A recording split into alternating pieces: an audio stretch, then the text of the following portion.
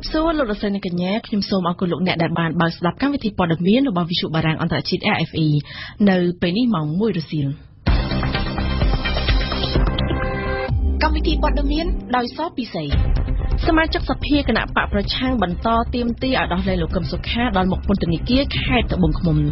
លោកម៉ៅមនីវ៉ាន់ថាការដាក់កាមេរ៉ាក្នុងបន្ទប់ឃុំឃាំងជាការរំលោភសិទ្ធិបុគ្គលកូវ៉ាត់ផ្ដាល់ពេលឲ្យឯកអគ្គរដ្ឋទូតកូរ៉េខាងជើងមួយខែឲ្យចេញពីទឹកដីកូវ៉ាត់ចលនាហាម៉ានៅហ្គាហ្សាសូមខ្លួនចូលផ្សះផ្សាគ្នាដើម្បីប៉ាឡេស្ទីន RFIក្រុមសមាជិកសភាគណៈបកសង្គ្រោះជាតិនៅព្រឹកថ្ងៃច័ន្ទទី 18 កញ្ញានេះបានបន្តទៅប្រមុខព្រមគ្នានៅមុខពន្ធនាគារត្រពាំង plong ក្នុងខេត្តត្បូងឃ្មុំដើម្បីទៅសួរសុខទុក្ខលោកកឹមសុខាដែលកំពុងជាប់ឃុំនៅទីនោះនេះគឺជាលើកទី 2 ហើយដែលក្រុមសមាជិកសភាគណៈបកប្រឆាំងបានលើកគ្នាទៅសួរសុខទុក្ខលោកកឹមសុខាបើទោះបីជាតុលាការមិនអនុញ្ញាតឲ្យក្តីយ៉ាងណាក៏ដោយពីមុខពន្ធនាគារក្រុមសមាជិកសភាដែលមានការចូលរួមពីសមាជិកព្រឹទ្ធសភាគណៈបកប្រឆាំងផងនោះបានទទូចឲ្យដោះលែងលោកកឹមសុខានិងគាំទ្រការថ្កោលទោសពីសហគមន៍អន្តរជាតិចំពោះការចាប់ខ្លួនលោកកឹមសុខា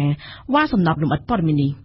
បើទោះបីជាតុលាការមិនអនុញ្ញាតឲ្យក្រុមសមាជិកសភាគណៈបកប្រឆាំងចូលសួរសុខទុក្ខលោកកឹមសុខានៅក្នុងពន្ធនាគារក្តីតែក្រុមសមាជិកសភាគណៈបកសង្គ្រោះជាតិដឹកនាំដោយលោកម៉ៅមនីវ៉ាន់នៃព្រឹកថ្ងៃច័ន្ទនេះបានទៅប្រមូលផ្ដុំគ្នានៅមុខពន្ធនាគារត្រពាំង plong ក្នុងខេត្តត្បូងឃ្មុំដើម្បីបង្ហាញពីគោលជំហររបស់ខ្លួនទាមទារឲ្យមានការដោះលែងលោកកឹមសុខាឲ្យមានសេរីភាពឡើងវិញលោកម៉ៅមនីវ៉ាន់តំណាងរាស្ត្រគណៈបកសង្គ្រោះជាតិមណ្ឌលខេត្តកំពង់ចាមដែលបានសរសេរលិខិតសុំចូលសួរសុខទុក្ខលោកកឹមសុខាកាលពី4 ថ្ងៃមុនបានធ្វើសេចក្តីថ្លែងការណ៍ខ្លីនៅចំពោះមុខឆ្មាំពន្ធនាគារដែលបានទាមទារយ៉ាងទទូចឲ្យមានការដោះលែងលោកកឹមសុខាប្រធានគណៈបកប្រឆាំងមកវិញមិនតែប៉ុណ្ណោះលោកក៏បានប្រកាសពីគោលជំហររបស់ក្រុមតំណាងរាស្ត្រគណៈបកសង្គ្រោះជាតិគាំទ្រទៅលើសេចក្តីថ្លែងការណ៍និងក្តីបារម្ភរបស់សហគមន៍អន្តរជាតិចំពោះការចាប់ខ្លួនលោកកឹមសុខាដាក់ពន្ធនាគារនេះលោកម៉ៅមនីវ៉ាន់បានបន្តអះអាងថាក្រុមតំណាងរាស្ត្រគណៈបកសង្គ្រោះជាតិនៅតែចាត់ទុកការចាប់ខ្លួននិងការចោទប្រកាន់ទៅលើលោកកឹមសុខាកន្លងមកគឺជាការអនុវត្តផ្ទុយពីស្មារតីច្បាប់រដ្ឋធម្មនុញ្ញនៃព្រះរាជាណាចក្រកម្ពុជាហើយថាក្រុមសមាជិកសភាគណៈបកសង្គ្រោះជាតិបានត្រៀមខ្លួនជានិច្ចក្នុងការដោះស្រាយបញ្ហារវាងខ្មែរនិងខ្មែរជាពិសេសលើបញ្ហាជាតិធំនៅក្នុងលិខិតបដិសេធរបស់ចៅក្រមស៊ើបសួរសាលាដំបងរាជធានីភ្នំពេញកាលពីថ្ងៃទី 14 កញ្ញាបានលើកឡើងថាសំណុំរឿងរបស់លោកកឹមសុខាកំពុងស្ថិតនៅក្នុងដំណាក់កាលស៊ើបសួរនិងស្រាវជ្រាវប្រមូលរកភស្តុតាងនានាដែលចៅក្រមមិនអាចអនុញ្ញាតឲ្យមានការចូលសួរសុខទុក្ខលោកកឹមសុខានៅពេលនេះបានទេលើកលែងតែសាច់ញាតិនិងមេធាវីការពារក្តីតែប៉ុណ្ណោះយ៉ាងណាក៏ដោយគិតត្រឹមថ្ងៃទី 18 កញ្ញាគឺមានរយៈពេល 16 ថ្ងៃហើយដែលលោកកឹមសុខាប្រធានគណៈបក្សសង្គ្រោះជាតិត្រូវបានចាប់ឃុំខ្លួននៅក្នុងពន្ធនាគារត្រពាំង plong ក្នុងខេត្តត្បូងឃ្មុំបន្ទាប់ពីសមាជិកបានឃាត់ខ្លួនទាំងកណ្ដាលអាត្រៀតកាលពីថ្ងៃទី 3 កញ្ញាឆ្នាំ 2017 ពីបទសន្តិភាពជាមួយនឹងជនបរទេសទោះបីជាមិនទាន់បានជួបផ្ទាល់ក្តីតែក្រុមសមាជិកសភាគណៈបក្សសង្គ្រោះជាតិបានសន្យាថាពួកគេនឹងបន្តលើកគ្នាទៅតវ៉ានៅមុខពន្ធនាគារនេះជារៀងរាល់ថ្ងៃច័ន្ទរហូតទាល់តែមានការដោះលែងលោកកឹមសុខាមកវិញ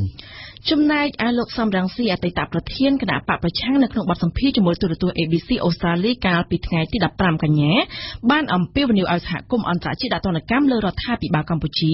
បន្ទាប់ពីមានការចាប់ខ្លួនលោកកឹមសុខាប្រធានគណៈបកសង្គ្រោះជាតិការអំពាវនាវរបស់លោកសំរងស៊ីកើតឡើងក្រោយពីសហភាពអឺរ៉ុបបានទាមទារឲ្យមានការដោះលែងលោកកឹមសុខាផងដែរជាការឆ្លើយតបលោកសុកអេសានអ្នកនាំពាក្យគណៈបកប្រជាជនកម្ពុជាដែលកំពុងដឹកនាំរដ្ឋាភិបាលបច្ចុប្បន្នបានគូបញ្ជាក់ថាការទាមទារណាមួយរបស់សហគមន៍អន្តរជាតិគ្មានឥទ្ធិពលលើចំណាត់ការលោកកឹមសុខាឡើយលោកសុកសានក៏បានថ្លែងការពីរដ្ឋាភិបាលកម្ពុជាថាបានធ្វើអ្វីៗស្របតាមបែបផែនលទ្ធិប្រជាធិបតេយ្យនិងនីតិរដ្ឋដែលអនុលោមទៅតាមខ្លឹមសារនៃកិច្ចព្រមព្រៀងសន្តិភាពទីក្រុងប៉ារីសឆ្នាំ 1991 លោកសុកអេសានយើងធ្វើអ្វីដែលជាផ្លូវជ្រើសរើសរបស់យើងស្របទៅតាមគោលការណ៍លទ្ធិប្រជាធិបតេយ្យនិងនីតិរដ្ឋដែលបង្ហាញចំអល់ផ្លូវដល់កិច្ចព្រមព្រៀងទីក្រុងប៉ារីសថ្ងៃ 23 ខែតុលាឆ្នាំ 91 ហើយបានបញ្ចូលខ្លឹមសារនេះទៅក្នុងរដ្ឋធម្មនុញ្ញនៃព្រះរាជាណាចក្រកម្ពុជាហើយអញ្ចឹងយើងគ្មានផ្លូវណាជ្រើសរើសក្រៅពីអនុវត្តតាមគោលការណ៍នេះទេរាល់ការសម្ដែងការព្រួយបារម្ភក៏ដូចជាការអំពាវនាវមានការដោះលែងអីរដ្ឋាភិបាលកម្ពុជាយកមកពិចារណាទេឬក៏មិនពិចារណាទេម្ដងបាទខ្ញុំជម្រាបជូននឹងថាឥឡូវជាដំណាក់កាលនៃដំណើរការនីតិវិធីរបស់តុលាការអញ្ចឹងគឺគ្មានពីណាយកមកពិចារណារឿងហ្នឹងទេតុលាការទៅធ្វើតាមនីតិវិធីរហូតដល់ចប់ ចំចប់ដើមនៃរឿងនឹងរឿងក្តីនឹងបាទមិនអាចទៅយកអន្តរាគមពីខាងក្រៅមកទោះករណីណាទោះរូបភាពណាក៏ដោយគឺថាมันអាចមានឥទ្ធិពលអីធ្វើឲ្យតុលាការនឹងបញ្ចប់នីតិវិធីរបស់ខ្លួនបានទេបាទអញ្ចឹងកម្ពុជាមានការព្រួយបារម្ភអីពីការឯកោពីអន្តរជាតិទេឬអាដាមបាទអត់មានឯកោយើងអត់មានព្រួយបារម្ភអីព្រោះយើងធ្វើត្រឹមត្រូវទៅតាមគោលការណ៍លទ្ធិប្រជាធិបតេយ្យនិងនីតិរដ្ឋរបស់ប្រទេសយើងបាទតើសហគមន៍អន្តរជាតិពិតជាគ្មានឥទ្ធិពលណាមួយដល់រដ្ឋាភិបាលកម្ពុជាក្នុងសំណុំរឿងលោកកឹមសុខាមែនទេជុំវិញរឿងនេះលោកអ្នកបានស្ដាប់កាន់តែលម្អិតនៅក្នុងនីតិព្រឹត្តិការណ៍កម្ពុជាប្រចាំថ្ងៃរបស់យើងនាពេលបន្តិចទៀតនេះដែលជាការរៀបចំជូនដោយវ៉ាន់សុគន្ធាយើងបន្តចាប់អារម្មណ៍តាក់ទងនឹងលោកកឹមសុខាដដែលតំណាងរាជគណៈបកប្រឆាំងនៅថ្ងៃទី18កញ្ញានេះបានចាត់ទុកថាការដាក់ឧបករណ៍ថតនៅក្នុងបន្ទប់ស្នាក់នៅ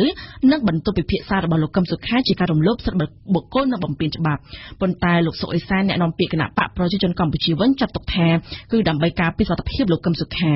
លោកបន្តថាវិធានការនេះជាវិធានការល្អសម្រាប់ការពារជនដែលបានប្រព្រឹត្តបទល្មើសធ្ងន់ធ្ងរយើងស្ដាប់យ៉ារ៉ាសាប់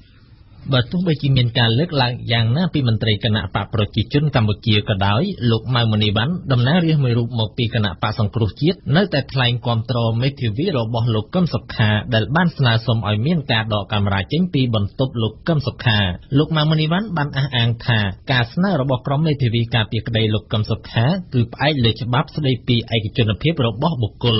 លោកបន្ថែមថាពន្ធនាគារមានសមត្ថភាពគ្រប់គ្រាន់ក្នុងការការពារសន្តិសុខដោយមិនចាំបាច់បំពាក់កាមេរ៉ាដល់ក្នុងបន្ទប់សន្ទនាគ្នានោះទេបើតាមលោកមុនីវ៉ាន់រាល់កិច្ចពិភាក្សារវាងលោកកឹមសុខានិងមេធាវីត្រូវបានថតទាំងអស់លោកបានហៅការថតរបៀបនេះថាគឺជាការរំលោភសិទ្ធិបុគ្គលទាក់ទងនឹងការបំពាក់កាមេរ៉ាសុវត្ថិភាពនេះដែរលោកសុកអេសានអ្នកនាំពាក្យគណៈបកប្រជាជនកម្ពុជាកាលពីថ្ងៃអាទិត្យម្សិលមិញលើកឡើងថាការបំពាក់កាមេរ៉ាសុវត្ថិភាពនោះជានីតិវិធីរបស់តុលាការក្នុងការការពារអាយុជីវិតលោកកឹមសុខា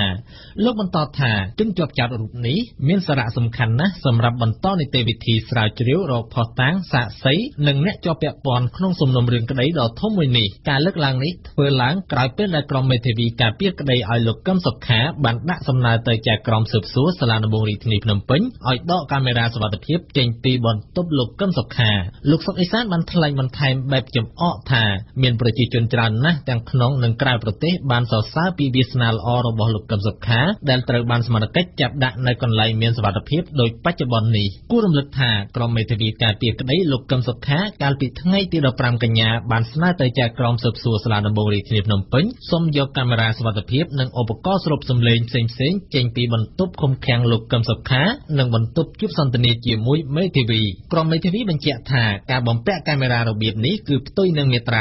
38កថាខណ្ឌ1នៃរដ្ឋធម្មនុញ្ញនិងមាត្រា25នៃច្បាប់ស្តីពីពន្ធនាគារក្រុមមេធាវីការពារក្តីមេបកសង្គ្រោះជាតិក៏បានស្នើសុំចែកក្រុមស៊ើបសួរអាចនាំយកឯកសារច្បាប់និងឯកសារសំណុំរឿងផ្សេងៗទៅជាមួយនៅពេលជួបពិភាក្សារវាងមេធាវីនិងលោកកឹមសុខាផងដែរបើតាមក្រុមមេធាវីចាប់តាំងពីថ្ងៃជួបលើកដំបូងមន្ត្រីពន្ធនាគារមិនបានអនុញ្ញាតឲ្យយកប៊ិចសៀវភៅច្បាប់ក្រដាសសនិងឯកសារសំណុំរឿងកាន់ចូលជួបលោកកឹមសុខាទេ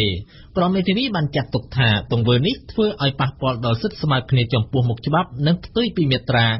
149នៃក្រមនីតិវិធីព្រហ្មទណ្ឌ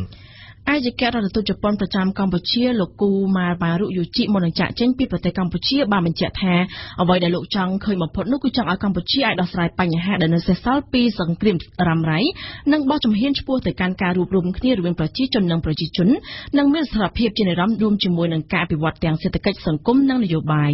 នៅក្នុងលិខិតរបស់ស្ថានទូតជប៉ុនចុះថ្ងៃទី16កញ្ញាបន្តទៀតថាប្រជាជនជប៉ុនជាច្រើនតែងតែរំលឹកឡើងនៅបទពិសោធន៍ក្រោយសង្គ្រាមរបស់ខ្លួនពេលដែលឃើញកម្ពុជាកំពុងប្រឈមលំបាកក្រោយសង្គ្រាមនេះគឺជាមូលហេតុមួយដែលធ្វើឲ្យប្រជាជនជប៉ុនមានអារម្មណ៍ដណ្ដើមខ្លាំងជាមួយនឹងកម្ពុជាហើយក៏ចាប់ផ្ដើមមានគំនិតថាតើខ្លួនអាចចូលរួមជួយអ្វីបានខ្លះដល់កម្ពុជាសូមជម្រាបជូនថាប្រទេសជប៉ុនបានចូលរួមចំណែកក្នុងវិស័យជាច្រើនក្នុងកិច្ចអភិវឌ្ឍសង្គមកម្ពុជាដូចជាវិស័យអប់រំសុខាភិបាលនិងការកសាងហេដ្ឋារចនាសម្ព័ន្ធផ្លូវថ្នល់ជាដើម គណៈកម្មាធិការជាតិរៀបចំការបោះឆ្នោតគោលជបនៅថ្ងៃនេះបានដាក់ពាក្យប្តឹងទៅក្រសួងមហាផ្ទៃដើម្បីចាត់វិធានការផ្លូវច្បាប់ទៅលើជនណាមឹកលួចគ្រប់គ្រងទំព័រ Facebook អ្នកនាំពាក្យគោលជបកាលពីថ្ងៃសៅរ៍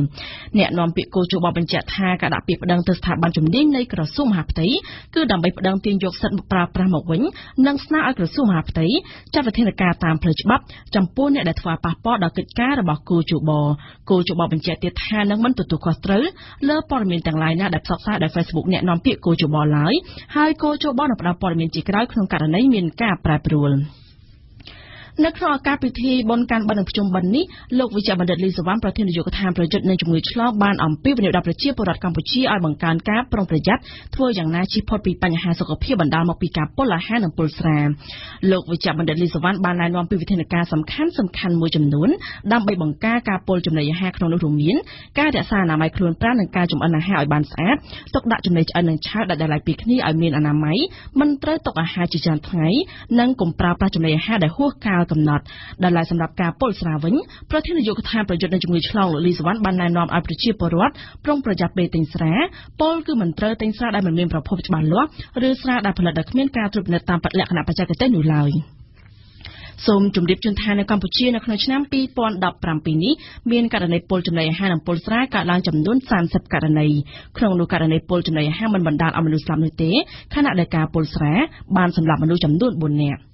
ចំណែកក្រសួងអប់រំយុវជននិងកីឡានឹងធ្វើការផ្ដល់ជូនវិញ្ញាបនបត្របណ្ដោះអាសន្នមធ្យមសិក្សាទុតិយភូមិសម័យប្រឡងថ្ងៃទី21ខែសីហាឆ្នាំ2017ដល់បេក្ខជនប្រឡងជាប់ទាំងអស់ចាប់ពីថ្ងៃទី19ខែកញ្ញាស្អែកនេះតទៅក្រសួងអប់រំបញ្ជាក់ទៀតថាការផ្ដល់វិញ្ញាបនបត្រជូនដល់បេក្ខជននេះពុំគិតថ្លៃនោះឡើយនេះបើតាមសេចក្តីជូនដំណឹងរបស់ក្រសួងអប់រំចុះថ្ងៃទី15ខែកញ្ញា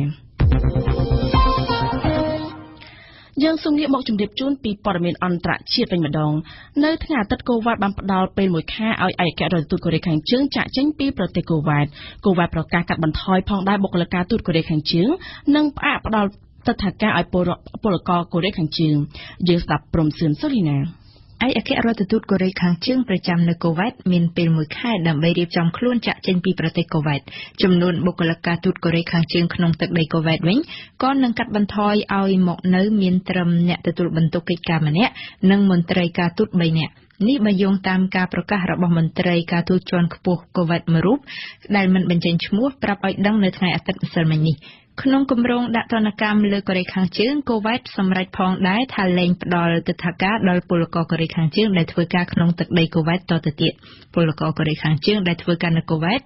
មានពី 2000 នាក់ទៅដល់ 2500 នាក់ចាប់ពីពេលនេះតទៅពួកគេត្រូវត្រឡប់ទៅស្រុកកំណើតវិញនៅពេលការងាររបស់ពួកគេត្រូវចប់សពគ្រប់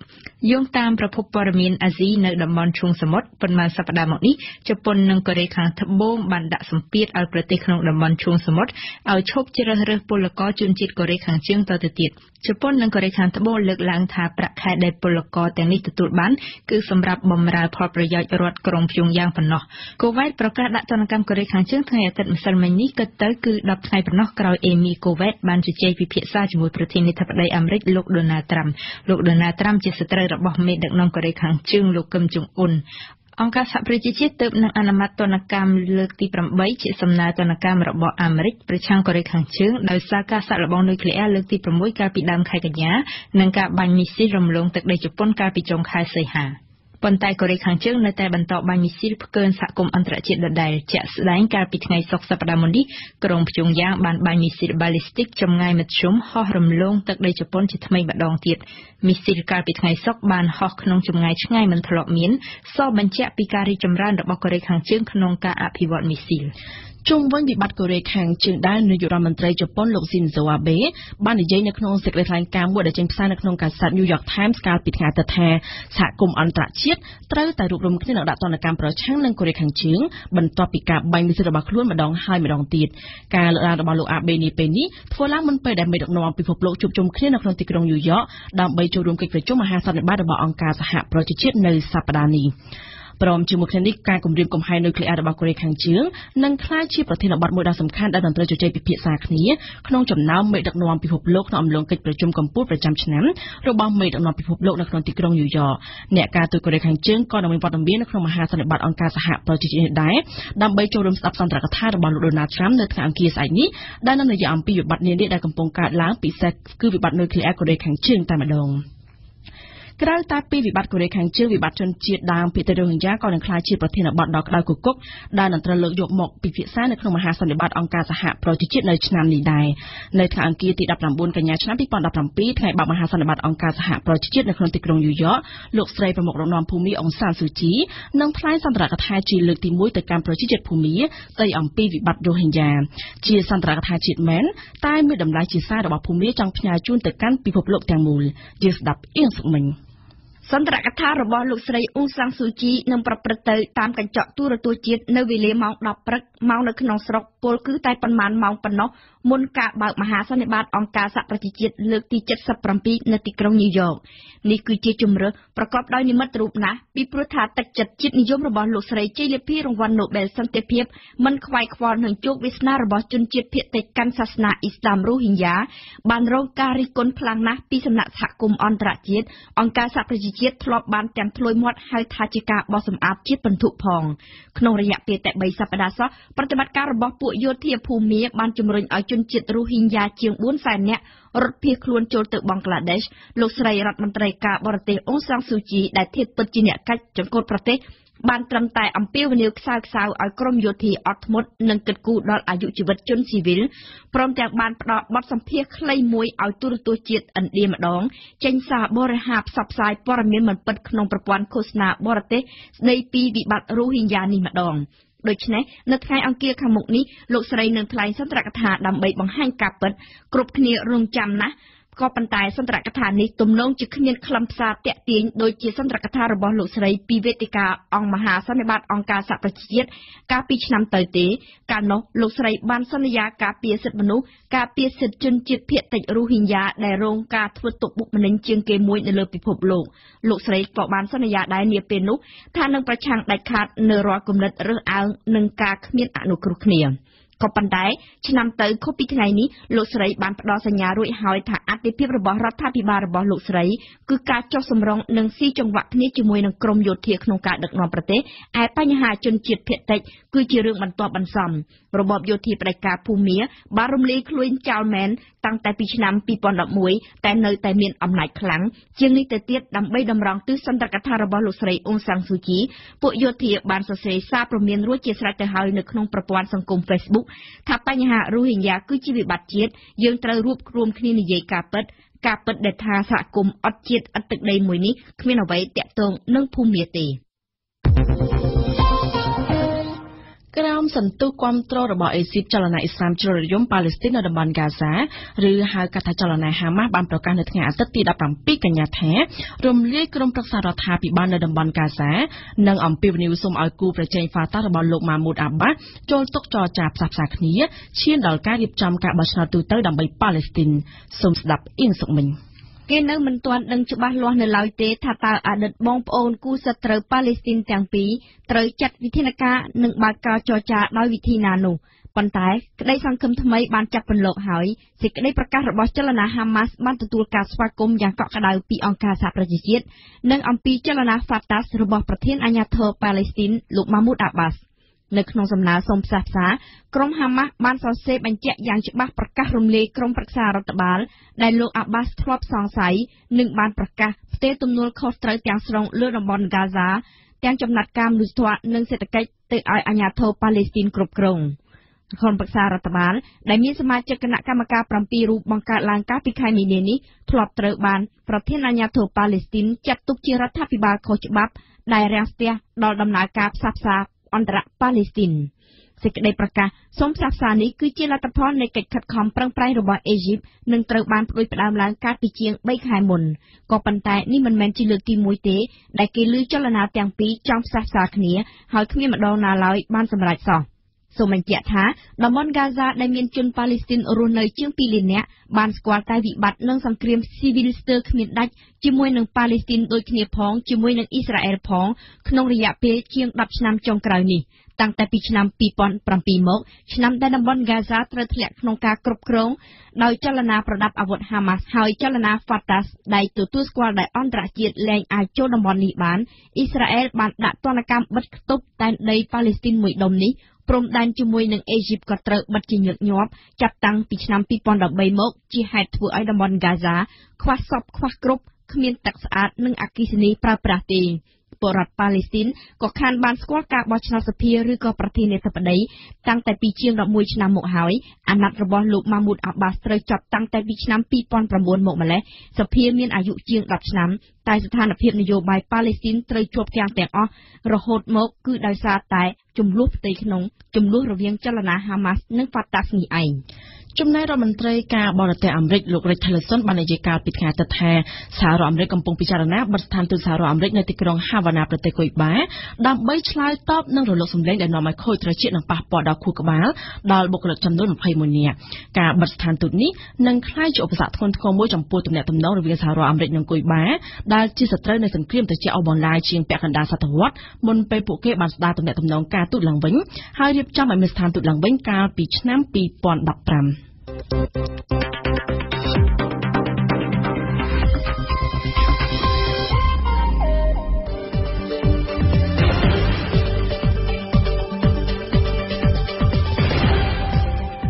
វិទ្យុបារាំង RFI ភ្នំពេញ92 MHz សៀមរាប92 MHz បាត់ដំបងក្រុងព្រះសីហនុនិងកំពង់ចាម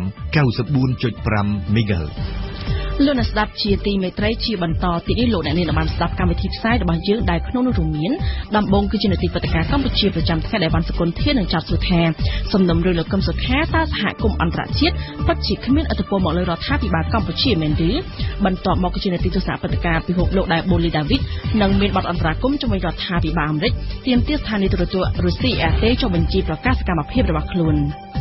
នេតិទស្សនៈសារព័ត៌មាននៅថ្ងៃនេះគឺជាការរៀបចំជូនដោយយាលសាទនិងចុងបញ្ចប់នៃកម្មវិធីព័ត៌មានលោកអ្នកនាងបានស្ដាប់នេតិភូមិសាស្ត្រនយោបាយរបស់សង្ឃសតាន់ដែលនិយាយអំពីពិភពលោកតម្រង់ក្បាលមកអាស៊ីតម្រង់ក្បាលទៅកាន់ពិភពលោកព្រឹត្តិការណ៍កម្ពុជាប្រចាំថ្ងៃលោកកឹមសុខាប្រធានគណៈបកសង្គ្រោះជាតិត្រូវបានតុលាការឃុំខ្លួនក្នុងពន្ធនាគារក្រោមបទចោទប្រកាន់ខុបខិតជាមួយបរទេសក្បត់ជាតិខ្លួនឯងជាបទចោទដែលសម័យខ្លួននិងមេធាវីមិនអាចទទួលយកបានចំពោះការចាប់ខ្លួននិងការឃុំខ្លួនប្រធានបកប្រឆាំងទាំងតនហននេះប្រតិកម្មពីសហគមន៍អន្តរជាតិបានធ្លាក់មកជាបន្តបន្ទាប់ចុងក្រោយនេះសហភាពអឺរ៉ុបបានទាមទារឲ្យដោះលែងលោកកឹមសុខាខណៈលោកសំរងស៊ីដែលជាអតីតប្រមុខបកប្រឆាំងកម្ពុជាក៏បានអំពាវនាវឲ្យសហគមន៍អន្តរជាតិដាក់ទណ្ឌកម្មលើរដ្ឋាភិបាលកម្ពុជាទៀតប៉ុន្តែរដ្ឋាភិបាលកម្ពុជាហាក់មិនអើពើនឹងការទាមទារទាំងនោះឡើយហើយថែមទាំងបោះពាក្យសម្ដីថាសហគមន៍អន្តរជាតិគ្មានឥទ្ធិពលណាមួយមកលើរដ្ឋាភិបាលកម្ពុជានោះទេតើសហគមន៍អន្តរជាតិពិតជាគ្មានឥទ្ធិពលណាមួយលើរដ្ឋាភិបាលកម្ពុជាមែនឬនៅក្នុងសំណុំរឿងលោកកឹមសុខានេះសូមស្ដាប់សេចក្តីរាយការណ៍របស់វ៉ាន់សុគន្ធាដូចតទៅលោកសុកអេសានអ្នកនាំពាក្យគណៈបកប្រជាជនកម្ពុជាដែលកំពុងដឹកនាំរដ្ឋាភិបាលបច្ចុប្បន្នគាត់ទាមទារជាសិទ្ធិរបស់គាត់ក៏ប៉ុន្តែมันមានអធិបុលអីមកដល់អធិបតេយ្យភាពឯករាជ្យភាពរបស់កម្ពុជាទេសំណុំរឿងអាដាមកឹមសុខាកំពុងស្ថិតនៅក្នុងនីតិវិធីរបស់តុលាការអញ្ចឹងគឺថារដ្ឋាភិបាលទុកលទ្ធភាពឲ្យតុលាការគេធ្វើការងារតាមទូនាទីភារកិច្ចឯករាជ្យរបស់តុលាការរឿងលុបលាន់ជាសិទ្ធិរបស់គាត់ដែរក៏ប៉ុន្តែវាមិនមានអធិបុលអីដល់ផ្ទៃក្នុងរបស់យើងទេបានទៅជំរាបជូនថាប្រទេសកម្ពុជាជាប្រទេសឯករាជ្យនិងមានអធិបតេយ្យអញ្ចឹងមិនអាចជន់បរទេសមកលុបលាន់ជាជ្រែកចូលកិច្ចការផ្ទៃក្នុងរបស់កម្ពុជាដែលជាប្រទេសឯករាជ្យនិងមានអធិបតេយ្យភាពទេចំណែកលោកម៉ៅមនីវ៉ាន់អ្នកតំណាងរាជគណៈបកសង្គ្រោះជាតិនិងជាអនុប្រធានគណៈកម្មការទី9នៃរដ្ឋសភាខ្ញុំយល់ឃើញថាទស្សនវិជ្ជាទូទៅនៅលើពិភពលោកប្រទេសមួយមិនអាចរស់នៅឯកោតឯងបានទេវាត្រូវតែពឹងផ្អែកទៅលើសហគមន៍អន្តរជាតិប្រទេសណាក៏ដោយបាទជាលក្ខណៈទូទៅដូច្នេះខ្ញុំយល់ឃើញថាដើម្បីប្រយោជន៍ជាតិយើងខ្មែរយើងត្រូវតែធ្វើយ៉ាងណាសម្រុះសម្រួលឬក៏ទៅជែកគ្នាក្នុងកម្រិតណាមួយយើងថាយើងចង់ឲ្យកន្លងមកយើងតែងតែនិយាយថាចង់ដោះស្រាយពីខ្មែរនិងខ្មែរ ដើម្បីរកដំណោះស្រាយឲ្យចេញខ្ញុំថាយើងមានបទពិសោធន៍នយោបាយចាស់ទុំនយោបាយយូរមកហើយដូច្នេះយើងអ្នកនយោបាយខ្មែរគួរតែបែរមករកកន្លឹះមួយដើម្បីជែកគ្នាដើម្បីរកច្រកចេញដើម្បីផលប្រយោជន៍ជាតិយើងសង្គមយើងព្រោះថានៅលើពិភពលោកយើងមិនអាចរស់នៅដោយឯកោតែឯងបានទេបាទនៅយុគសម័យនេះបាទខ្ញុំនៅតែមានជំនឿជឿជាក់ថាខ្មែរនិងខ្មែរគួរតែជែកគ្នាដើម្បីរកដំណោះស្រាយដើម្បីប្រជាជាតិយើងពួកយើងជាប្រជាជាតិមួយដែលធ្លាប់មានអរិយធម៌ខ្ពស់ហើយជាប្រជាជាតិមួយដែលមានបទពិសោធន៍រងគ្រោះនៅភាពជឿជាក់រឿងនយោបាយហ្នឹងវាធ្វើឲ្យតែខូចខាតប្រយោជន៍ជាតិយើងទេបាទអាដាមជឿថាខ្មែរពិតជាអាចនិយាយគ្នាដោះស្រាយគ្នាបានមែននៅពេលនេះបាទខ្ញុំមានជំនឿបើសិនជាអ្នកនយោបាយសម្គាល់ផលប្រយោជន៍ជាតិជាធំគួរតែវិលមកជែកគ្នាដើម្បីរកដំណោះស្រាយជូនជាតិរបស់យើងបាទយ៉ាងណាក៏ដោយលោកសុកអេសានបានថ្លែងការពីរដ្ឋាភិបាលកម្ពុជាថាបានធ្វើអ្វីស្របតាមបែបផែននៃលទ្ធិប្រជាធិបតេយ្យនិងនីតិរដ្ឋដែលអនុលោមទៅតាមខ្លឹមសារនៃកិច្ចព្រមព្រៀងសន្តិភាពទីក្រុងប៉ារីសឆ្នាំ1991យើងធ្វើអ្វីដែលជាផ្លូវជ្រើសរើសរបស់យើងស្របទៅតាមគោលការណ៍លទ្ធិប្រជាធិបតេយ្យនិងនីតិរដ្ឋដែលបង្ហាញចំអល់ផ្លូវដល់កិច្ចព្រមព្រៀងទីក្រុងប៉ារីសថ្ងៃ23ខែតុលាឆ្នាំ91ហើយបានបញ្ចូលខ្លឹមសារនេះទៅក្នុងរដ្ឋធម្មនុញ្ញនៃប្រជាណាចក្រកម្ពុជាហើយអញ្ចឹងយើងគ្មានផ្លូវណាជ្រើសរើសក្រៅពីអនុវត្តតាមគោលការណ៍នេះទេ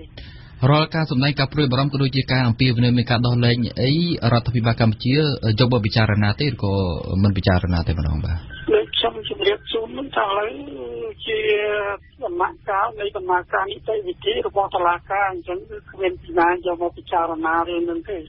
តុលាការទៅធ្វើតាមនីតិវិធីរហូតដល់ចប់ដើមនៃរឿងហ្នឹងរឿងក្តីហ្នឹងបាទមិនអាចទៅយកអន្តរាគមន៍ពីខាងក្រៅមកទោះករណីណាទោះរូបភាពណាក៏ដោយគឺតែមិនអាចមានឥទ្ធិពលអីធ្វើឲ្យតុលាការនឹងបញ្ចប់នីតិវិធីរបស់ខ្លួនបានទេបាទអញ្ចឹងកម្ពុជាមានការព្រួយបារម្ភអីពីការឯកោពីអន្តរជាតិទេឬអាដាមបាទអត់មានឯកោយើងអត់មានព្រួយបារម្ភអីព្រោះយើងធ្វើត្រឹមត្រូវទៅតាមគោលការណ៍លទ្ធិប្រជាធិបតេយ្យនិងនីតិរដ្ឋរបស់ប្រទេសយើងបាទសម្រាប់លោកម៉ៅមនីវ៉ាន់ប្រសិនបើរដ្ឋាភិបាលកម្ពុជានៅតែប្រងើយកន្តើយនឹងការទាមទាររបស់សហគមន៍អន្តរជាតិនោះគឺកម្ពុជានឹងរងផលប៉ះពាល់ជាមិនខានទស្សនៈរបស់ខ្ញុំយល់ឃើញថាប៉ះពាល់ច្រើនជាពិសេសប៉ះពាល់ដល់សេដ្ឋកិច្ចនៅក្នុងប្រទេសយើងតែម្ដងគឺយើងដឹងហើយថាប្រទេសយើងមានពឹងផ្អែកទៅលើទំនាក់ទំនងសេដ្ឋកិច្ចជាសកលហើយជាពិសេសទាក់ទងទៅនឹងប្រទេសធំដូចជាប្រទេសអាមេរិកសហគមន៍អឺរ៉ុបបើយើងធ្វើឲ្យប៉ះពាល់ដល់ផលប្រយោជន៍សេដ្ឋកិច្ចនេះខ្ញុំជឿជាក់ថាជាឥទ្ធិពលខ្លាំងដល់ប្រជាពលរដ្ឋខ្មែរតែម្ដងបាទលោកមាននេះអ្នកសិក្សាស្រាវជ្រាវដើម្បីការអភិវឌ្ឍសង្គមក៏យល់ឃើញដោយលោកម៉ៅមនីវ៉ាន់ដែរគឺយល់ឃើញថាការមិនអើពើរបស់រដ្ឋាភិបាលកម្ពុជាទៅនឹងប្រតិកម្មរបស់សហគមន៍អន្តរជាតិគឺកម្ពុជានឹងរងផលប៉ះពាល់ដែលអាចកើតចេញមកពីការដាក់ទណ្ឌកម្មពាក្យដែលថាវាមិនមានអធិពលនេះយើងអាចនិយាយបានបើសិនយើងនិយាយក្នុងរយៈពេល20ឆ្នាំមុនណាប៉ុន្តែសម្រាប់ប្រទេសនីមួយៗក្នុងតំបន់ពេលនេះវាត្រូវការប្រស្រ័យទាក់ទងគ្នាពិសេសសូម្បីតែការវិនិយោគទុនក៏ត្រូវការវិនិយោគទុនរួមគ្នារកស៊ីចូលគ្នាជាមួយគ្នាអញ្ចឹងណាតែជាពាក្យថាមិនមានអធិពលខ្ញុំគិតថាមិនអាចត្រឹមត្រូវទាំងអស់ទេព្រោះឥឡូវនេះប្រទេសនីមួយៗរស់នៅគឺវាពឹងផ្អែកលើពីគ្នាទៅវិញទៅមកណាខ្ញុំលើកឧទាហរណ៍ដូចជាការធ្វើជំនួញឥឡូវនេះយើងឃើញថាក្រុមហ៊ុនចិនមកនៅស្រុកយើងច្រើនហើយរបស់ដែលនាំចេញដែលក្រុមហ៊ុនចិនយកទៅលក់នៅបរទេសនេះគេនិយាយឲ្យមើលងាយស្ដាប់ទៅគឺយើងយកទៅលក់នៅអាមេរិកនិងនៅអឺរ៉ុបឧទាហរណ៍ទេណានៅប្រទេសច្រើនទេប៉ុន្តែប្រទេសពីរនេះជាប្រទេសដែលសំខាន់សម្រាប់នាំរបស់យើងចេញហើយសម្ភារៈផលិតផលដែលយើងនាំចេញទៀតប្រទេសយើងក៏វាតិចជាងគេទៀតយើងមានតែ2-3មុខតែប៉ុណ្្នឹងទេដែលធំណាហើយនាំទៅប្រទេសពីរដែលធំអាហ្នឹងយើងលើកកាត់យកទៅឧទាហរណ៍មួយនឹងមកទៅចុះបើសិនជាគេដាក់ទណ្ឌកម្មឈប់ទិញលោកមាននេះបន្តទៀតថាពីដើមមកទសវត្សរ៍ឆ្នាំ90យើងឃើញថាខ្មែរយើងអត់ទាន់មានរោងចក្រទេអញ្ចឹងចង់គេបិទប្រមាណគេកាត់ប្រមាណក៏យើងអត់សូវមានទទួលរងផលហើយទី2ទៀតចំណាយថវិកាជាតិក៏វាមិនច្រើនទេកាលនោះមិនដល់ទាំង1000លានផង6-700លានអីប៉ុណ្ណឹងទេក្នុងមួយឆ្នាំណាប៉ុន្តែឥឡូវនេះគឺថវិកាជាតិយើងឡើងទៅដល់ជិត5000លានអញ្ចឹងបើចំណូលក្នុងស្រុក សិនជាចំនួនគេហៅថាជាសេដ្ឋកិច្ចថ្នាក់ជាតិដែលរីកលូតលាស់ដោយសារតែការនាំចេញនោះវាធ្លាក់ចុះអញ្ចឹងវាប៉ះពាល់ដល់វិបត្តិសេដ្ឋកិច្ចនៅក្នុងប្រទេសកាលណាវិបត្តិសេដ្ឋកិច្ចក្នុងប្រទេសពេលហ្នឹងគឺការរកថវិកាជាតិ5,000 លានឬក៏ 4,800 លានសម្រាប់យកមកគ្រប់គ្រងរដ្ឋាភិបាលនេះគឺជាការពិបាកបាទអញ្ចឹងការដែលយើងនិយាយថាវាអត់មានផលប៉ះពាល់នេះខ្ញុំគិតថាពាក្យនេះបើសិនជាយកទៅប្រើនៅក្នុងទសវត្សរ៍ឆ្នាំ90សមប៉ុន្តែសប្តាហ៍ថ្ងៃខ្ញុំគិតថាយើងជិះមិនផុតទេបាទលោកកិនភៀបបណ្ឌិតវិទ្យាសាស្ត្រនយោបាយនិងជាប្រធានវិទ្យាសាស្ត្រទំនាក់ទំនងអន្តរជាតិនៃរាជបណ្ឌិតសភាកម្ពុជាយល់ថាការដាក់ទណ្ឌកម្មណាមួយមកលើកម្ពុជាពីសហគមន៍អន្តរជាតិនោះទំនងជាមិនអាចកើតឡើងទេព្រោះថាអាចនឹងមានការសម្របសម្រួលទប់ស្កាត់ជាមុនរឿងនេះខ្ញុំគិតថានឹងមានការសម្របសម្រួលបែបណាមួយដោយមិនអាចបណ្ដាលឲ្យសភាពការវាតានតឹងរហូតតទៅទេធម្មតាស្អីក៏ដោយវាមានដំណាក់កាលរបស់វាអាចចាប់ផ្ដើមពីការតឹងហើយទៅតឹងថែមបន្តិចទៀតហើយវាអាចធូរមកវិញហើយដែលនិយាយថាគ្មានការសម្របសម្រួលគឺមិនអាចទេហើយបើសិនជាមានតន្តកម្មណាមួយគឺវាជារឿងខាតបង់សម្រាប់យើងដូច្នេះការសម្របសម្រួលដែលសំហេតុផលការសម្របសម្រួលដែលទទួលបាននៅផលប្រយោជន៍ទាំងសងខាងដែលគោរពនៅអធិបតេយ្យភាពគោរពនៅគោលការណ៍ឯករាជ្យផ្ទៃក្នុងរបស់បណ្ដាប្រទេសនានាអាហ្នឹងគឺទៅជាការសម្របសម្រួលដែលអាចទទួលផលបានយូរអង្វែងបាទលោកបណ្ឌិតជឿថានឹងមានការសម្របសម្រួលនាពេលខាងមុខនេះមុនមានការដាក់ទណ្ឌកម្មណាមួយខ្ញុំយល់ថាបែបហ្នឹងពីព្រោះអន្តរជាតិអឺរ៉ុបក្តីអាមេរិកក្តីការរបៀបដែលគេធ្វើការហើយកម្ពុជាក៏ដូចគ្នាដែរគឺយើងបែងចែកគ្នារវាងនយោបាយនិងសេដ្ឋកិច្ចខ្ញុំបានតាមដានយកចិត្តទុកដាក់ពីរឿងដីថ្លៃការរបស់អឺរ៉ុបក្តីរបស់អាមេរិកក្តីថាដូចជាមិនតាន់ដាក់លក្ខខណ្ឌណាមួយដែលទាក់ទងទៅដល់ការដាក់ទណ្ឌកម្មកាប់ដីសេដ្ឋកិច្ចឬក៏ទណ្ឌកម្មអ្វីផ្សេងទៀតនៅក្នុងនោះគ្រាន់តែជាការសម្ដែងបង្គាប់ហើយទាមទារយ៉ាងនេះទាមទារយ៉ាងនោះដោយមិនតាន់បានដាក់លក្ខខណ្ឌថាបើសិនជាកម្ពុជាមិនធ្វើបែបហ្នឹងតើវាទៅបែបណាគឺយើងអត់បានឃើញទេពីព្រោះអីពីព្រោះសេចក្តីថ្លែងការណ៍គេទុកផ្លូវសម្រាប់មានការសម្របសម្រួលពីព្រោះបញ្ហាវាមិនមានតែតានតឹងនៅកម្ពុជាទេរឿងបញ្ហាសង្គមអន្តរជាតិបច្ចុប្បន្ននេះវាស្មុគស្មាញណានយោបាយអន្តរជាតិបច្ចុប្បន្នវាស្មុគស្មាញវានៅគ្រប់ទីកន្លែងនៃពិភពលោកបាទបើទោះបីជាយ៉ាងណាក៏ដោយចុះលោកមីនេះលើកឡើងថាក្នុងន័យស្រឡាញ់ជាតិនិងគិតគូរពីផលប្រយោជន៍ជាតិអ្នកនយោបាយខ្មែរគួរតែមានភាពឆ្លាតវៃដើម្បីទប់ស្កាត់ហេតុការណ៍ទាំងឡាយណាដែលមិនចំណេញកើតមានមកលើកម្ពុជាសំខាន់អ្នកនយោបាយខ្មែរត្រូវទទួលស្គាល់ថាទោះបីជាយើងមានសេដ្ឋកិច្ចយើងមានលំនឹងរហូតដល់ជាប់លេខ3នៅក្នុងតំបន់អាស៊ានក៏ដោយក៏ប៉ុន្តែកុំភ្លេចថាយើងនៅតែជាប្រទេសដែលក្រីក្របំផុតនៅក្នុងប្រទេសទាំង10ដូច្នេះនៅក្នុងកលៈទេសៈបែបហ្នឹងប្រទេសគេវាចេះទៅមុខហ្នឹងកាលនេះប្រទេសគេរីកលូតលាស់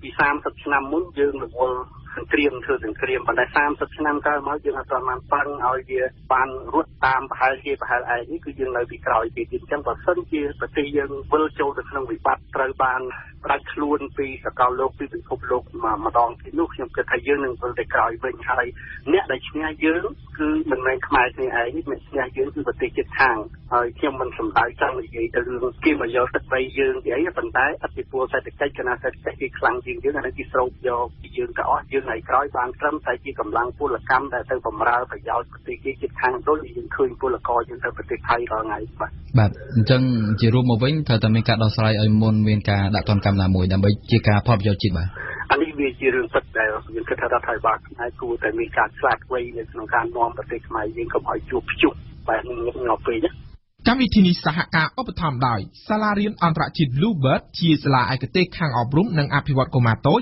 ដែលផ្ដល់បរិយាកាសសិក្សានិងការថែទាំល្អទទួលចុះឈ្មោះកុមារពីអាយុ2ឆ្នាំដល់6ឆ្នាំសម្រាប់កម្មវិធីសិក្សាមត្តេយ្យអន្តរជាតិតាមស្តង់ដារប្រទេសអង់គ្លេស Sinvenue លេងកាហ្វេដោយម៉ាស៊ីនប្រូបាតដែលមានតែមួយគត់នៅកម្ពុជាទំនាក់ទំនងទូរស័ព្ទលេខ011 816 222និង011 816 222 Cooling Film មានសេវាបិទ sticker ទប់កាំរស្មី UV បាន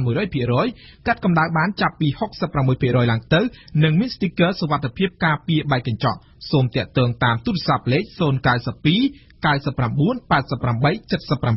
77 ឬ093 22 0023 សាកលវិទ្យាល័យឯកទេសនៃកម្ពុជា CUS សិក្សាដើម្បីបុគ្គលិកលក្ខណៈសម្បត្តិល្អប្រពៃសិក្សានៅ CUS កាហ្វេ Funon សញ្ញាមេដៃកាហ្វេធម្មជាតិសុទ្ធឈ្ងុយឆ្ងាញ់ផលិតដោយក្រុមយុវជន Juvenery ខ្មែរ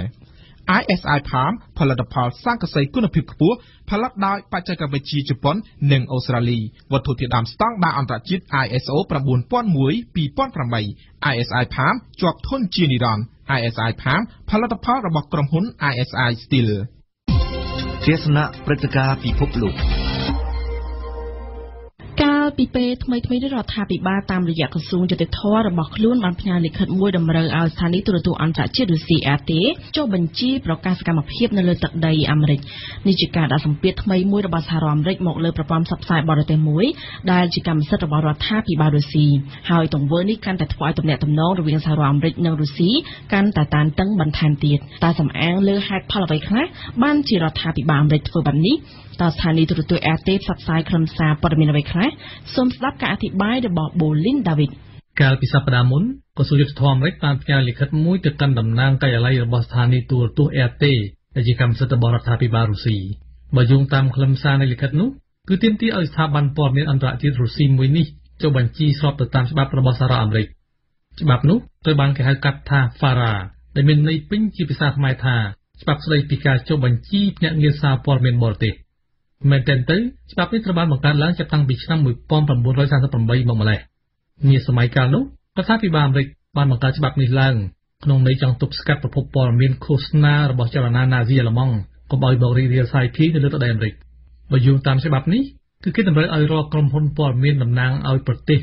ឬអង្គការឬគណៈបកបរទេសណាមួយចាំបាច់ត្រូវចុះបញ្ជីរាយការណ៍សកម្មភាពរបស់ខ្លួនដល់អាជ្ញាធរអាមេរិកកន្លងមកសហរដ្ឋអាមេរិកតែងចោទប្រកាន់ស្ថានីយទូរទស្សន៍នេះថាគឺជាឧបករណ៍ឃោសនាបំពងសម្លេងរដ្ឋាភិបាលរុស្ស៊ីហើយជារឿយៗព័ត៌មានទាំងឡាយផ្សព្វផ្សាយដោយស្ថានីយទូរទស្សន៍រុស្ស៊ីមួយនេះត្រូវបានគេចាត់ទុកថាគឺជាដើមចំបង្កឲ្យមានភាពរកាំរកូសផ្នែកការទូតរវាងរុស្ស៊ីនិងបណ្ដាប្រទេសលោកខាងលិចកាលពីដើមឆ្នាំនេះនៅក្នុងរបាយការណ៍មួយរៀបរៀងដោយទីភ្នាក់ងារស៊ើបការសម្ងាត់អាមេរិកបានដឹងថាស្ថានីយទូរទស្សន៍ RT ក៏ជាឧបករណ៍មួយផ្នែកដែលរដ្ឋាភិបាលរុស្ស៊ីបានប្រើប្រាស់ដើម្បីព្យាយាមចូលជ្រៀតជ្រែកក្នុងយុទ្ធនាការឃោសនាបោះឆ្នោតប្រទេសអាមេរិកជាការឆ្លើយតបលោកស្រី Anna Belkina អ្នកនាំពាក្យរបស់បណ្ដាញព័ត៌មានអន្តរជាតិរុស្ស៊ីដ៏ធំមួយនេះបានដឹងថាបច្ចុប្បន្នស្ថានីយទូរទស្សន៍ RT កំពុងតែពិគ្រោះយោបល់ជាមួយក្រុមមេធាវីរបស់ខ្លួនដើម្បីសិក្សាពីលទ្ធភាពក្នុងការដាក់ពាក្យបណ្ដឹងប្រឆាំងនឹងស្តីបង្គាប់របស់អាជ្ញាធរអាមេរិកនៅលើ website របស់ស្ថានីយរបស់ខ្លួនលោកស្រី Margarita Simonian និពន្ធនាយកកម្មវិធីព័ត៌មានបានប្រកាសថ្កោលទោសចំពោះទង្វើរបស់ក្រសួងយុតិធធម៌អាមេរិកហើយលោកស្រីបានប្រៀបប្រដូចសកម្មភាពនេះថាដូចជាសង្គ្រាមមួយដែលសហរដ្ឋអាមេរិកកំពុងតែធ្វើបដិបត្តិការប្រឆាំងនឹងរាល់បណ្ដាញព័ត៌មានទាំងឡាយណាដែលជាកម្មសិទ្ធិរបស់រុស្ស៊ីតើហេតុអ្វីបានជាសហរដ្ឋអាមេរិកចាំបាច់ត្រូវទប់ស្កាត់សកម្មភាពរបស់ស្ថានីយទូរទស្សន៍ RT នៅលើទឹកដីរបស់ខ្លួនជាបឋមយើងត្រូវស្វែងយល់ថាកាលពីមុនស្ថានីយទូរទស្សន៍នេះមានឈ្មោះថា Russia Today ហើយត្រូវបានបង្រួមមកត្រឹមពាក្យអក្សរកាត់ថា RT ឬជាភាសាអង់គ្លេសថា RT ស្ថានីយទូរទស្សន៍នេះត្រូវបានបង្កើតឡើងកាលពីថ្ងៃទី10ធ្នូឆ្នាំ2005ក្របជំនួយថវិកាទាំងស្រុងចំនួន$30 លានអាមេរិកពីរដ្ឋាភិបាលរុស្ស៊ីសូមបញ្ជាក់ផងដែរថាស្ថានីយទូរទស្សន៍នេះមានទីស្នាក់ការធំចំនួន2កន្លែងគឺមួយនៅទីក្រុងមូស្គូនិងមួយទៀតនៅរដ្ឋធានី Washington លើសពីនេះក៏មានការិយាល័យនៅតាមប្រទេសមួយចំនួនផ្សេងទៀតផងដែរក្នុងនោះមានដូចជាទីក្រុងប៉ារី Londres, Los Angeles, Miami, New Delhi និង Tel Aviv ដោយផ្សព្វផ្សាយនៅទ្វីបអឺរ៉ុបអាស៊ីនិងអាមេរិកគោលដៅរបស់រដ្ឋាភិបាលរុស្ស៊ីគឺធ្វើយ៉ាងណាឲ្យបណ្ដាញព័ត៌មានថ្មីរបស់ខ្លួនអាចប្រកួតប្រជែងជាមួយនឹងបណ្ដាស្ថានីយទូរទស្សន៍អន្តរជាតិធំៗតួយ៉ាងមានដូចជាស្ថានីយទូរទស្សន៍ BBC World, CNN, Al Jazeera និង France 24 ស្ថានីយទូរទស្សន៍ RT មានផ្សាយជាច្រើនភាសាមានជាអាចដូចជាភាសាអង់គ្លេស អេស្ប៉ាញនិងអារ៉ាប់ចាប់ពីខែធ្នូឆ្នាំ2017នេះការផ្សាយជាភាសាបារាំងក៏ចាប់ផ្ដើមផងដែរតើហេតុអ្វីបានជារុស្ស៊ីប្រើប្រាស់ព័ត៌មានធ្វើជាអាវុធកន្លងមកតំណាងស្ថានីយទូរទស្សន៍នេះក៏ជាតំណាងរដ្ឋាភិបាលរុស្ស៊ីតែងបានបញ្យល់ថាដោយផ្អែកលើស្ថានភាពជាក់ស្ដែងបច្ចុប្បន្ននេះមានតែបណ្ដាញព័ត៌មានស្ថិតនៅលោកខាងលិចតែប៉ុណ្ណោះដែលកំពុងគ្របដណ្ដប់ផ្ដាច់មុខនៅលើពិភពលោកដោយយល់ឃើញបែបនេះទើបរដ្ឋាភិបាលរុស្ស៊ីបង្កើតបណ្ដាញព័ត៌មានខ្នាតអន្តរជាតិចំនួន2ទី1គឺស្ថានីយទូរទស្សន៍ RT និងទី2គឺបណ្ដាញព័ត៌មាន Sputnik ដែលជាស្ថាប័នមួយមានសេវាកម្មចំនួន3បញ្ចូលគ្នាតែមួយទី1គឺទីភ្នាក់ងារសារព័ត៌មានទី2គឺ website ព័ត៌មានទី3គឺវិទ្យុអនឡាញដែលផ្សព្វផ្សាយចំនួន30ភាសាបណ្ដាញសារព័ត៌មាន Sputnik នេះក៏បណ្ដាប់នៅតាមទីក្រុងចំនួន130នៅក្នុងប្រទេសចំនួន34រយៈពេលកន្លងមកនេះបណ្ដាសារព័ត៌មានលោកខាងលិចនិងគណៈជំនាញលោកខាងលិចបានចាត់ទុកថាស្ថានីយទូរទស្សន៍ RT និងបណ្ដាញព័ត៌មាន Sputnik របស់រុស្ស៊ីនេះ គឺជាឧបករណ៍ឃោសនាបម្រើការឲ្យផ្នែកស៊ើបការសម្ងាត់រុស្ស៊ីនិងនយោបាយការបរទេសរបស់រុស្ស៊ីជាទូទៅខ្លឹមសារព័ត៌មានដែលបានផ្សព្វផ្សាយគឺចាត់តែយើងព័ត៌មានត្រូវបានគេបំភ្លៃបំផោងដើម្បីបំពុលនិងបំផន់មតិសាធារណជនទូទៅ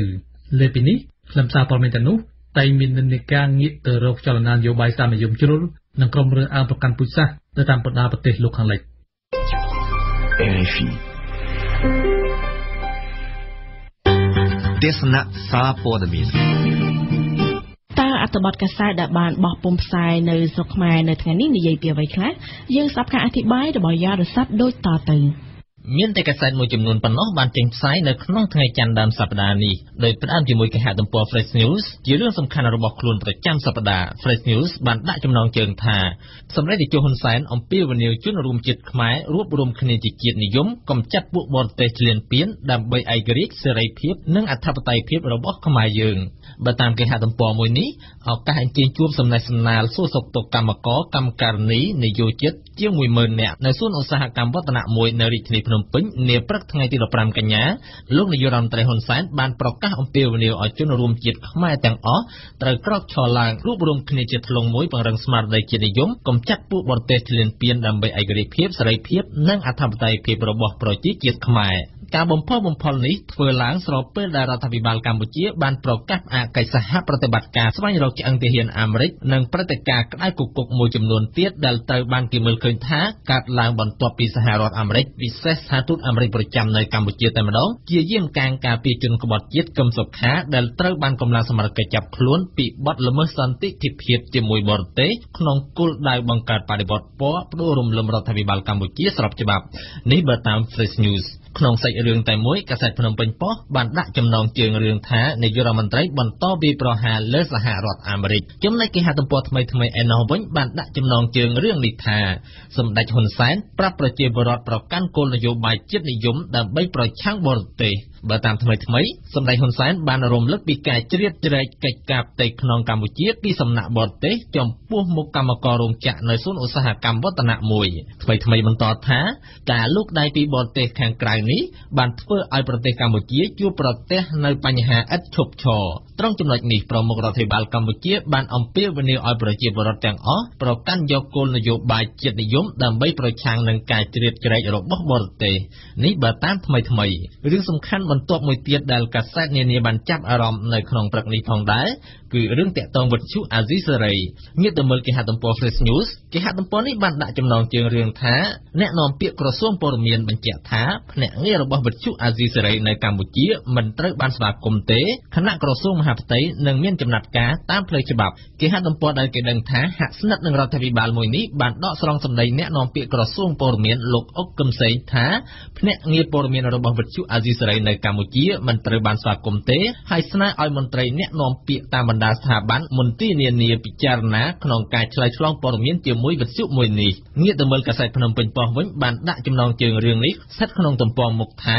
អាជ្ញាធរព្រមមានអតីតបុគ្គលិកវិទ្យុអាស៊ីសេរីបើតាមភ្នំពេញប៉ុស្តិ៍អ្នកនាំពាក្យក្រសួងព័ត៌មានបានព្រមមានចាប់អ្នករាយការណ៍ព័ត៌មានវិទ្យុអាស៊ីសេរីដាក់គុកប្រសិនបើពួកគេបន្តធ្វើការនៅក្នុងប្រទេសកម្ពុជាក្រោយពេលដែលវិទ្យុនេះបានប្រកាសបិទការិយាល័យរបស់ខ្លួនកាលពីសប្តាហ៍មុនចំណែកគេហទំព័រថ្មីបានដាក់ចំណងជើងរឿងតែមួយនេះថា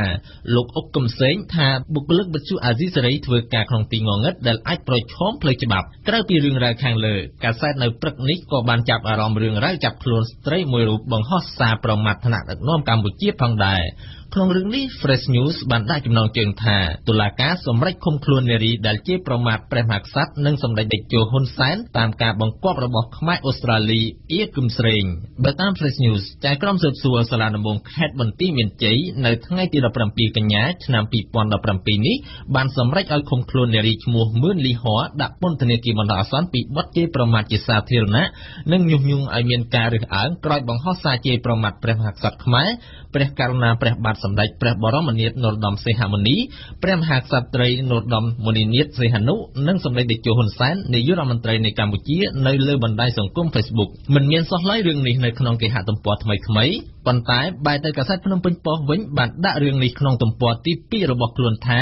យុវតីមួយរូបត្រូវបានចាប់ខ្លួនតាក់ទងនឹងការរិះគន់នាយករដ្ឋមន្ត្រីយើងទៅបញ្ចប់នីតិទស្សនៈសារព័ត៌មានប្រចាំថ្ងៃរបស់យើងជាមួយគេហទំព័រថ្មីៗមហាសន្និបាត UN កម្ពុជានឹងបញ្ចូលព្រឹត្តិការណ៍ចុងក្រោយទៅក្នុងសេចក្តីថ្លែងការណ៍របស់ខ្លួននេះជាចំណងជើងរបស់ថ្មីៗបើតាមគេហទំព័រមួយនេះលោកប្រាក់សុខុនរដ្ឋមន្ត្រីក្រសួងការបរទេសកម្ពុជានឹងទៅចូលរួមមហាសន្និបាតអង្គការសហប្រជាជាតិសម័យប្រជុំលើកទី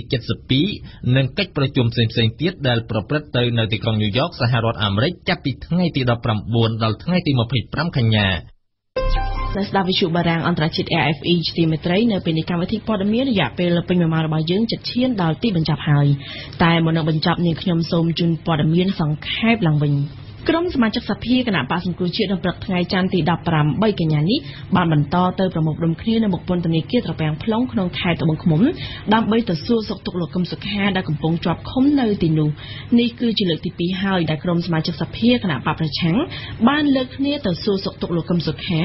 បើទោះបីជាតុលាការមិនអនុញ្ញាតឲ្យក្តីយ៉ាងណាក៏ដោយពីមុខពន្ធនាគារក្រុមសមាជិកសភាដែលមានការចូលរួមពីសមាជិកព្រឹទ្ធសភាគណៈបកប្រឆាំងផងនោះបានទទូចឲ្យដោះលែងលោកកឹមសុខានិងគាំទ្រការថ្កោលទោសពីសហគមន៍អន្តរជាតិចំពោះការចាប់ខ្លួនលោកកឹមសុខា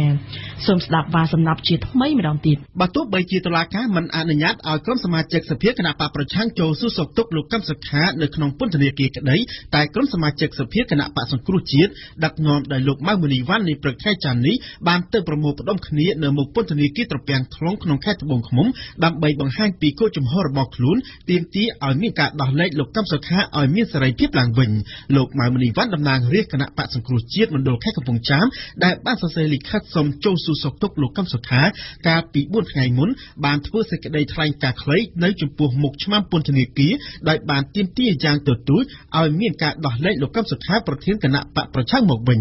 មិនតែប៉ុណ្ណោះលោកក៏បានប្រកាសពីគោលជំហររបស់ក្រុមតំណាងរាស្ត្រគណៈបកសង្គ្រោះជាតិគាំទ្រទៅលើសេចក្តីថ្លែងការណ៍និងក្តីបារម្ភរបស់សហគមន៍អន្តរជាតិចំពោះការចាប់ខ្លួនលោកកឹមសុខាដាក់ពន្ធនាគារនេះលោកម៉ៅមុនីវ៉ាន់បានបន្តអះអាងថាក្រុមតំណាងរាស្ត្រគណៈបកសង្គ្រោះជាតិនៅតែចាត់ទុកការចាប់ខ្លួននិងការចោទប្រកាន់ទៅលើលោកកឹមសុខាកន្លងមកគឺជាការអនុវត្តផ្ទុយពីស្មារតីច្បាប់រដ្ឋធម្មនុញ្ញនៃព្រះរាជាណាចក្រកម្ពុជាហើយថាក្រុមសមាជិកសភាគណៈបកសង្គ្រោះជាតិបានត្រៀមខ្លួនជានិច្ចក្នុងការដោះស្រាយបញ្ហារវាងខ្មែរនិងខ្មែរជាពិសេសលើបញ្ហាជាតិធំៗនៅក្នុងលិខិតបដិសេធរបស់ចៅក្រមស៊ើបសួរសាលាដំបងរាជធានីភ្នំពេញកាលពីថ្ងៃទី14កញ្ញាបានលើកឡើងថាសំណុំរឿងរបស់លោកកឹមសុខាកំពុងស្ថិតនៅក្នុងដំណាក់កាលស៊ើបសួរនិងស្រាវជ្រាវប្រមូលរកភស្តុតាងនានាដែលចៅក្រមមិនអាចអនុញ្ញាតឲ្យមានការចូលសួរសុខទុក្ខលោកកឹមសុខានៅពេលនេះបានទេលើកលែងតែសាច់ញាតិនិងមេធាវីការពារក្តីតែប៉ុណ្ណោះយ៉ាងណាក៏ដោយគិតត្រឹមថ្ងៃទី18កញ្ញាគឺមានរយៈពេល16ថ្ងៃហើយដែលលោកកឹមសុខាប្រធានគណៈបក្សសង្គ្រោះជាតិត្រូវបានចាប់ឃុំខ្លួននៅក្នុងពន្ធនាគារត្រពាំង plong ក្នុងខេត្តត្បូងឃ្មុំបន្ទាប់ពីសមត្ថកិច្ចបានឃាត់ខ្លួនទាំងកណ្ដាលអាត្រិតកាលពីថ្ងៃទី3កញ្ញាឆ្នាំ2017ពីបទសន្តិភាពជាមួយនឹងជនបរទេសទោះបីជាមិនទាន់បានជួបផ្ទាល់ក្តីតែក្រុមសមាជិកសភាគណៈបក្សសង្គ្រោះជាតិបានសន្យាថាពួកគេនឹងបន្តលើកគ្នាទៅតវ៉ានៅមុខពន្ធនាគារនេះជារៀងរាល់ថ្ងៃច័ន្ទរហូតទាល់តែមានការដោះលែងលោកកឹមសុខាមកវិញយើងបន្តចាប់អារម្មណ៍ពាក់ព័ន្ធជាមួយនឹងលោកកឹមសុខាដដែលតំណាងរាជបកប្រឆាំងនៅថ្ងៃទី18កញ្ញានេះបានចាត់ទុកថាការដាក់ឧបករណ៍ថតនៅក្នុងបន្ទប់ស្នាក់នៅនិងបន្ទប់ពិភាក្សារបស់លោកកឹមសុខាថាជាការរំលោភសិទ្ធិបុគ្គលនិងបំពានច្បាប់ប៉ុន្តែលោកសុកអេសានអ្នកនាំពាក្យគណៈបកប្រជាជនកម្ពុជាវិញចាត់ទុកថាគឺដើម្បីការពារសុខភាពលោកកឹមសុខាលោកបន្តថាវិធានការនេះជាវិធានការល្អសម្រាប់ការពារជនដែលបានប្រព្រឹត្តបទល្មើសធ្ងន់ធ្ងរចំណែកឯគណៈកម្មាធិការជាតិរៀបចំការបោះឆ្នោតកោជបនៅថ្ងៃនេះបានដាក់ពាក្យប្តឹងទៅក្រសួងមហាផ្ទៃដើម្បីចាត់វិធានការផ្លូវច្បាប់ទៅលើជនអនាមិកលួចគ្រប់គ្រងទំព័រ Facebook អ្នកនាំពាក្យកោជបកាលពីថ្ងៃសៅរ៍អ្នកនាំពាក្យកោជបបញ្ជាក់ថាការដាក់ពាក្យប្តឹងទៅស្ថាប័នជំនាញនៃក្រសួងមហាផ្ទៃគឺដើម្បីប្តឹងទាញយកសិទ្ធិប្រើប្រាស់មកវិញនិងស្នើឲ្យក្រសួងមហាផ្ទៃចាត់វិធានការតាមផ្លូវច្បាប់ចំពោះអ្នកដែលធ្វើឲ្យប៉ះពាល់ដល់កិច្ចការរបស់កោជបគោជបបញ្ជាក់ទៀតថានឹងមិនទទួលខុសត្រូវលើព័ត៌មានទាំងឡាយណាដែលផ្សព្វផ្សាយដោយ Facebook អ្នកនាំពាក្យគោជបឡើយហើយគោជបនឹងផ្ដល់ព័ត៌មានជាក្រោយក្នុងករណីមានការប្រែប្រួល លោកអ្នកស្ដាប់វិទ្យុបារាំងអន្តរជាតិ RFI ជាទីមេត្រីនៅពេលនេះកម្មវិធីព័ត៌មានរយៈពេលពេញ1ម៉ោងរបស់យើងបានឈានដល់ទីបញ្ចប់ហើយសូមអរគុណសម្រាប់ការយកចិត្តទុកដាក់តាមដានស្ដាប់របស់លោកអ្នកចាប់ពីវេលាម៉ោង 2 រសៀលនេះតទៅគឺជាព័ត៌មានជាភាសាបារាំងហើយនៅវេលាម៉ោង 2:30 នាទីលោកអ្នកនាងបានស្ដាប់ព័ត៌មានខ្លីជាភាសាខ្មែរដែលនឹងជម្រាបជូនលោកអ្នកនៅព័ត៌មានទាន់ហេតុការណ៍ទាំងនៅកម្ពុជានិងនៅជុំវិញពិភពលោកខ្ញុំសូមអរគុណរ៉ូសាដែលបានជួយបញ្ជាផ្នែកបច្ចេកទេសនៅពេលនេះនាងខ្ញុំសពិសេសនៅសហការីនៃវិទ្យុបារាំងអន្តរជាតិ RFI សូមអរគុណសូមគោរពលា